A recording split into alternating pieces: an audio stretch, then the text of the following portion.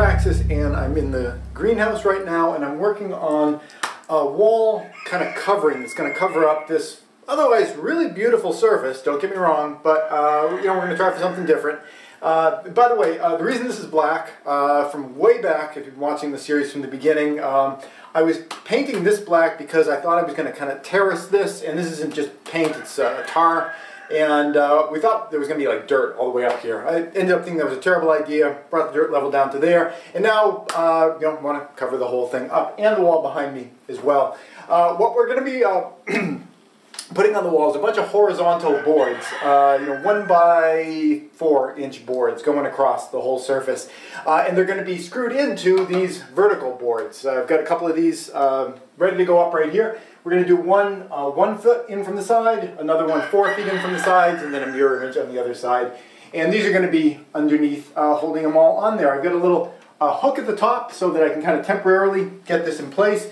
And the idea is I want to get this thing concrete anchor bolted into the wall. I've got 4 for this wall, 3 for this wall over here because this wall's a little bit shorter. And we'll see how far I can get through the process before this camera times out, as it usually does. First step, I made the marks where these are going to go.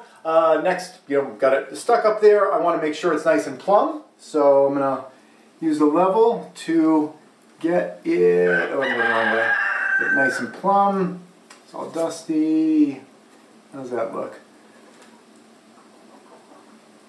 Structurally, it doesn't matter for it to be perfect. It's just sort of a visual thing.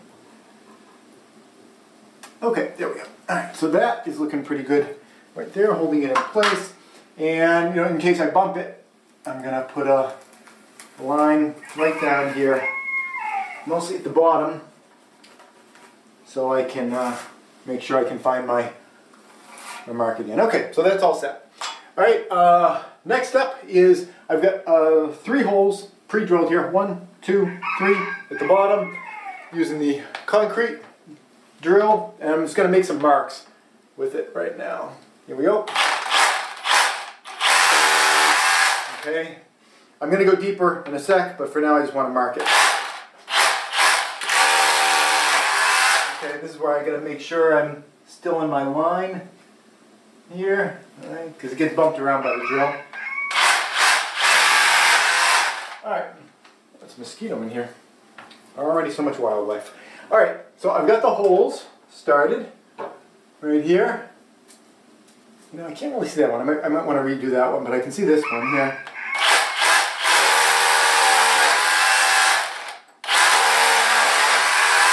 If I was going to do a ton of this, I'd wear a respirator.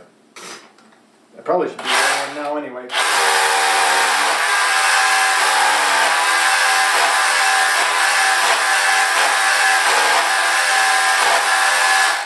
You want to go plenty deep for these and really clear it out, otherwise the Tapcon screws are a little hard to drive in there. Get this guy.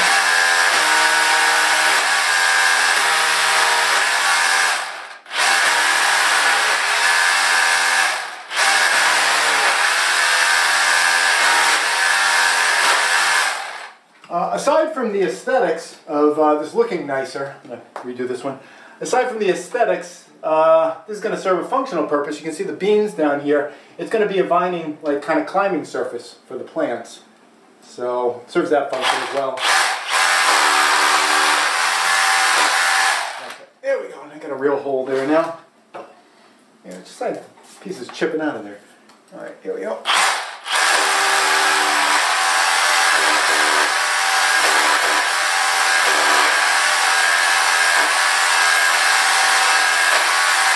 Just want to make sure you get all that dust and debris out of there, otherwise it packs up.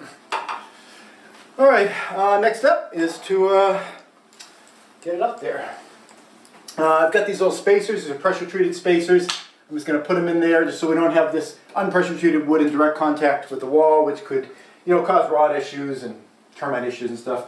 Let's see, where am I going to start? Maybe I'll start in the middle. I should probably kind of get these guys going through there, because it would be easier to line it up from here. I'm not sure whether this camera's still rolling. This camera's been really buggy lately. If it is, we're lucky. Alright, there we go.